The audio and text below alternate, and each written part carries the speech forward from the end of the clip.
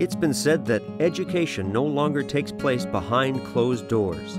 Our students' learning is increasingly influenced by and involved with the broader community. Engagement of students, families, staff, and communities has been identified as one of the 6 strategic directions of the Waterloo Region District School Board. This school is fantastic. My daughter has been very engaged in the school. It was great to have teachers along the way that we could have frank conversations with. And he feels very engaged and connected in the building. Communication with the teachers has been so pivotal in helping both of my girls become better people.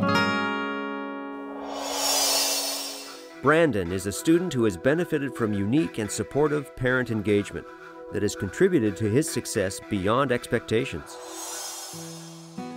Well, my wife and I adopted Brandon and his sister about 6 years ago. We knew that he was suffering from post-traumatic stress disorder. So we knew that there would be some issues with regard to Brandon in terms of his socialization and learning abilities and things like that. I mean, he was diagnosed at one point with Tourette's syndrome, with ADHD, which he certainly has. He probably is somewhere on the autism spectrum, Asperger's syndrome or somewhere along there. When Brandon got to senior school, what worked very well for him was the fact that his teacher there was not only very skilled and very personable and very warm and wanted to build a relationship with Brandon and all his other classmates, but also had an interest, a zeal really, for technology in the classroom. Well, it was a really good class because we got to use technology and I love technology. We read books and went to trips. Brandon's strengths were his ability to make connections with adults. He had a real passion to get to know the people around him and build relationships. His strength was technology. He enjoyed using technology and wasn't intimidated when using it. And he had a passion for just being fun and having fun and getting involved and being physical within the learning environment. Well, one of the things we used with GPS is geocaching, which was fun. We used iPads and computers. One tool in particular that worked well for Brandon was a wiki that we set up. Okay, a wiki is a program like Google Docs. It's like a blog, but with more than one person. It worked really well because it meant that the teachers could communicate with us without fear of a handwritten note getting lost on the way home, you know, which would often happen. It worked well for Brandon because it helped keep him on task, it helped keep him organized, and it also became a kind of repository or showcase where he could put his work. In a sense, it was just like a big virtual blackboard, but it was really, really effective in helping him consolidate his thinking and be successful with that project. Tangle. Tangle. Go for a walk.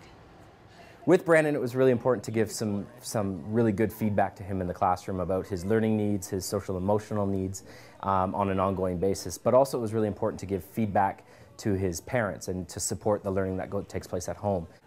Support that could allow us to relax a little bit.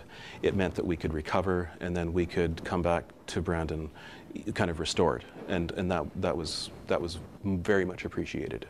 Building that relationship with Mark and Melanie, getting to know what makes them tick along with what makes Brandon tick, and also listening to them and listening to what has worked in the past. Getting input from Brandon's parents really helped us making those instructional decisions that we had to make for Brandon's learning. He's now in high school and he's taking academic courses with the support that he receives through the Phoenix program. And he's doing really well. He's getting high 70s, 80s in lots of those courses. He's fallen in love with horticulture and the different animals that they have at KCI, and I think he has his eye on that as a possible career for him now in the future. I usually go outside at the end of the time of class and I feed the chickens and let them out, take the eggs, but before that I put them in their pen. The goats, we have to give them baking soda so they can burp, so they don't die of too much pressure. I learn best by seeing, doing things, and instead of reading, I'm more of a hands-on person. As I look back on this journey, I think that 5 or 6 years ago, we never would have thought that he could ever be functioning this well in high school. Where he has ended up now is just great, and he's so supported, he feels so supported. So how many eggs did you end up getting? 5. You got 5? What has impressed me the most are the teachers who are willing to kind of set aside a formulaic way of dealing with students and to really get to know him. For the most part, the people they're going to encounter along the way are going to be open, helpful, dedicated people. I think it's just a matter of making sure that you get your concerns heard, and those concerns will fall on receptive, appreciative ears.